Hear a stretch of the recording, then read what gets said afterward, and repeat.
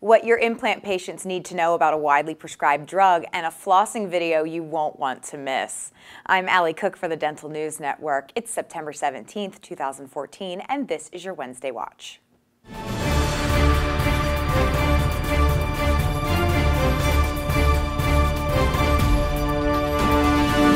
Here's today's dental news. The most commonly prescribed drug for depression has been linked to dental implant failure. SSRIs have been reported to reduce bone formation and increase the risk of bone fracture. And researchers from the International and American Associations for Dental Research looked into this with regards to osseointegration. Implant patients were studied during the course of many months, and findings determined that people taking SSRIs are at an increased risk for failure of osseointegrated implants. The full study was published in the Journal of Dental Research.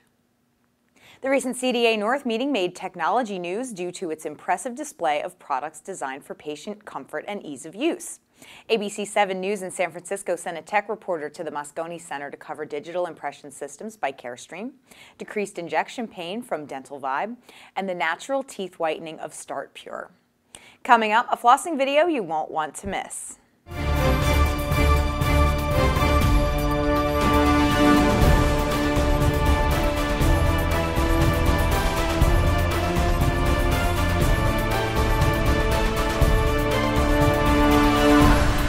In the late 1800s, one Tennessee man invented a device that extracted oils from cottonseed and converted them to lard, and another that chemically purified Nashville's drinking water. But his most popular breakthrough was the popularization of cotton candy. The man was James Morrison, and he was a dentist. Maybe it's no surprise then that the sweet treat was originally called candy floss.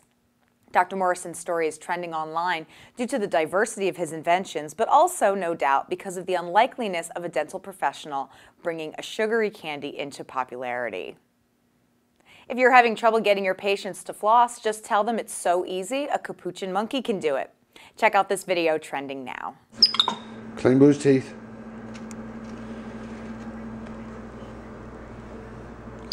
Floss your teeth, Boo. Do it. Here, Boo. Floss your teeth. Good boy. Get them nice and clean.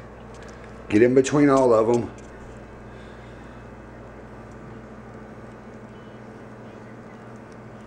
That's a good Boo. Great dental hygiene, Boo. No, you gotta finish. Floss the rest of your teeth. Finish up. Good boy.